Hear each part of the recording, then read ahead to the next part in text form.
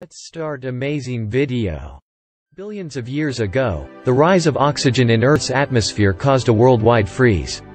Around 2.5 billion years ago, the Earth was an alien world that would have been hostile to most of the complex life that surrounds us today. This was a planet where bacteria reigned, and one kind of bacteria, in particular cyanobacteria, was slowly changing the world around it through photosynthesis. The atmosphere of the early Earth lacked oxygen.